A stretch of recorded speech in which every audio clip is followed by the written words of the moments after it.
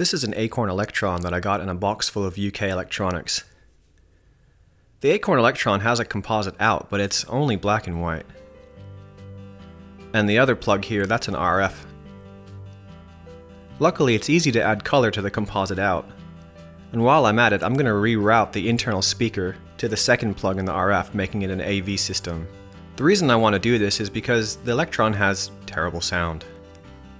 And it has no volume. Some games let you turn off the sound or turn it down, but it's a lot easier changing the volume on a television. This is the Electron's RF modulator. One of these down here is the 5 volts power, and one of them is the video. I'm also going to remove this resistor. Finally, I'll reroute the speaker wire to the center pin.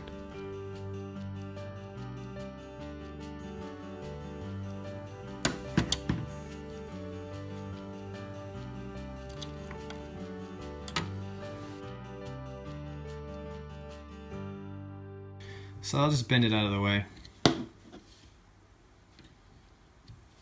That's good enough. Come on.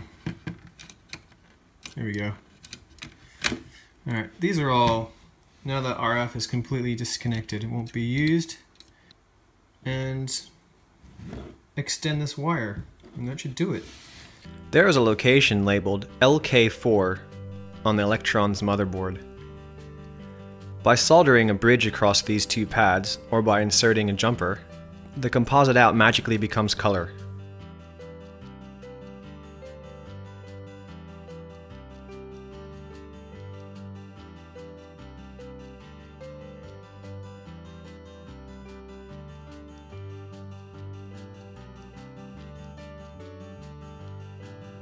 Finally, I'll disconnect this resistor from the center pin before attaching the new speaker wire.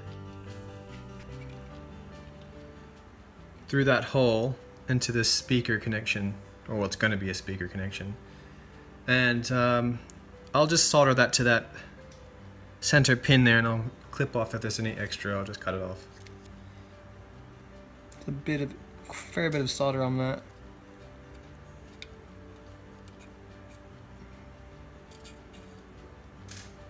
All right.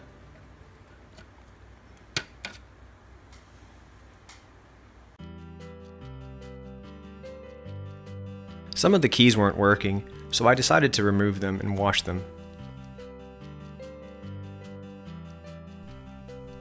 Here I'm testing the continuity of the keyboard switches.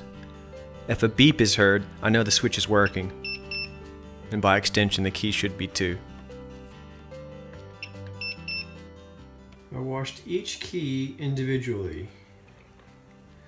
So I'm washing the keys in this soap and water, and you can tell they're a little dirty. While the key tops were soaking, I decided to test all the switches with the Electron turned on, just to make sure there wasn't anything electrical at fault. All that was left to do was to reassemble the keyboard and attach the case.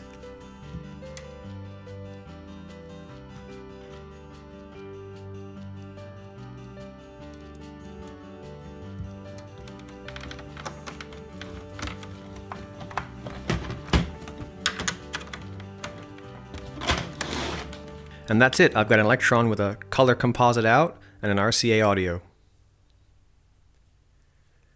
And for games like this, if you really want to play them, you can turn down the horrible sound.